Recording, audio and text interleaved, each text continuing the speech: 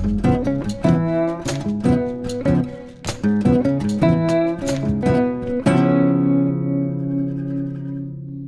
everybody, my name is Goodall from the Fellowship of Acoustics, and it's that time of the week again that we are going to present you 5 beautiful new arrivals. And this week it was an absolute joy to pick 5 beauties again, because we got it in so many different guitars in so many different corners. So we have a guitar for every guitarist today. So after a little absence from Musicman in our store, we finally got our first batch back in again. So a little while ago they changed their strategy and have limited their number of dealers, and we were very lucky to be included in their dealer list. So from now on we're receiving small batches, because Musicman is not building as many guitars as they used to do anymore, and are really focusing on that boutique level and high-end guitar making. And this is the first one that arrived. This is beautiful Stingray in brulee finish. It's a really interesting burst that's dark from the outset, and that gets this brulee kind of crust in the middle. It's a metallic finish, which makes it really cool, and I think if you rock this one on stage it will be absolutely badass. And that they want to chase this boutique level of instrument making that you can really see back in this guitar.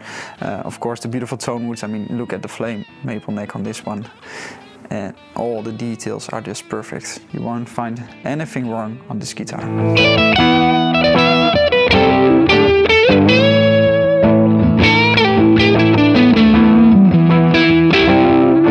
So the next guitar is a very special one, because it's a brand that you don't see too often in new arrivals, and it has one big reason.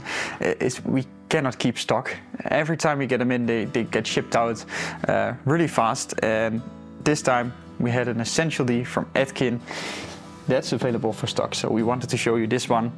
So this beautiful Essential D is a very nice light relic guitar with mahogany back and sides, mahogany neck, really classic style and classic sounding D18, and a torrefied Sitka spruce top. And when it comes to torrefication, yeah, he is Michelin graded. He's a Michelin graded chef, because he gets this tone, this vintage feel in a new guitar that not a lot of people can get in it. And he does it all in his own stubborn way, so he doesn't buy the wood aged and torrefied, but he does everything in-house, and it's a really special way of treating it, and he just absolutely nailed it. So if you're looking for a guitar that has this vintage feel but the reliability from a new one, then check out Atkin.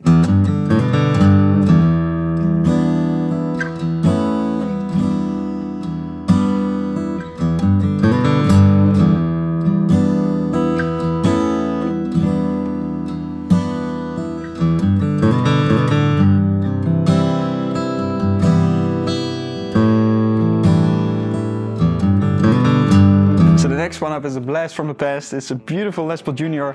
from 1961 in cherry finish, and this one just aged super nicely. So you always see a bit of difference in red on the back and on the top, and it's also one of the reasons how you can see the lacquer original.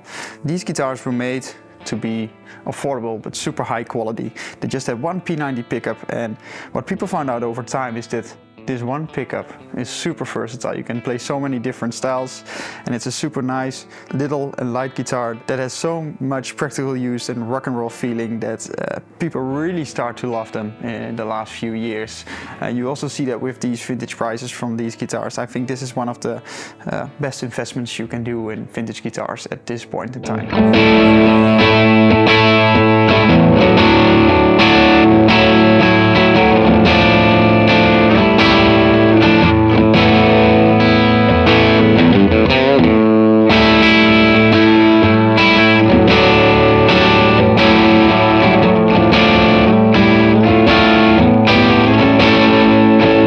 Follow the show, I'm a big fan of ES-175s, and we got one from '78, and it's still in super nice condition. And I keep making the statement that Gibson should start making these again, because at this point in time they don't make the ES-175, and that while it's such a super popular guitar and such an iconic guitar. The single cutaway double humbuckers, usually in sunburst finish. It's just such an iconic guitar, and you can use it from rock and roll to jazz, and it makes it super versatile as well. So Gibson, please start making ES-175s again.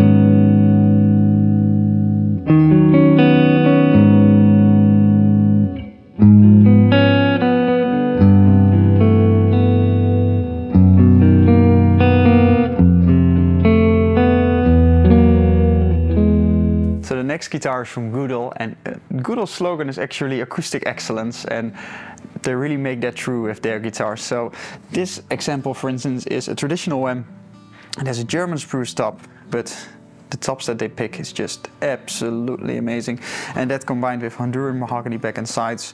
And what it does is that makes this guitar not just a good fingerpicking guitar, because the mahogany is really warm and really mellow, and the German spruce gives some really nice top end, but it's also a good strumming guitar because of this same tone wood combination.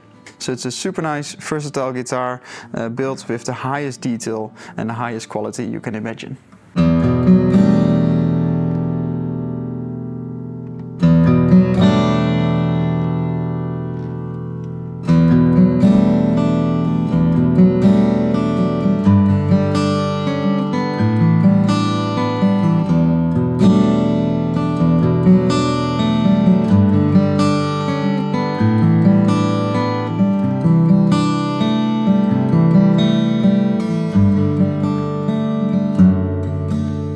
So that was it for this week. I really hope you enjoyed the guitars. I really hope you enjoyed the video. As always, let us know which one is your favorite and what we are missing in the store.